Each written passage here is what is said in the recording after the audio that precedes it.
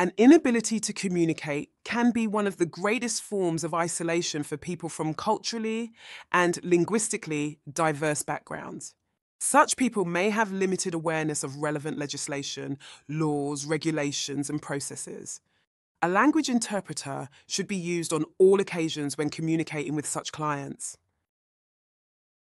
How do you ascertain a client's ability to communicate in English? When a client who you believe may need assistance with the English language approaches you, you should always ask open-ended questions and avoid questions that can be answered with yes or no.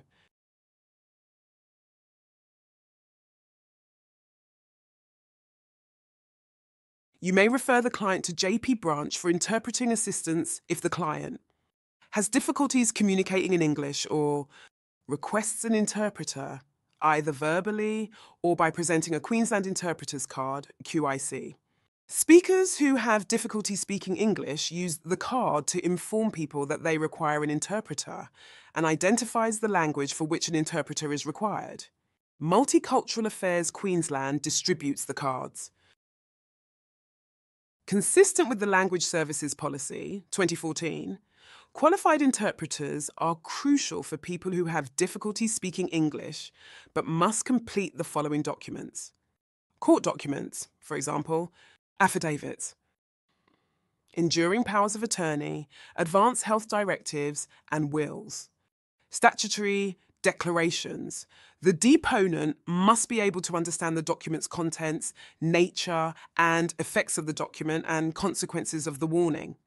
Using qualified interpreters will help avoid costly mistakes as well as complaints or litigation that results from neglecting to provide an interpreter.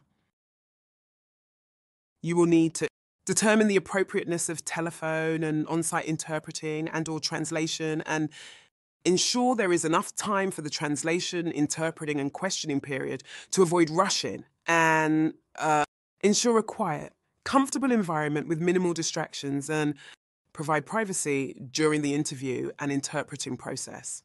According to the Language Services Policy, 2014, difficulties may occur that could impact on the outcome if these factors are not met.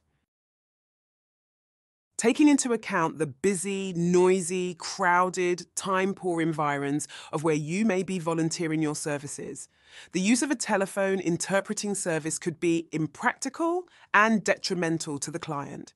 You should contact the JP branch for further assistance.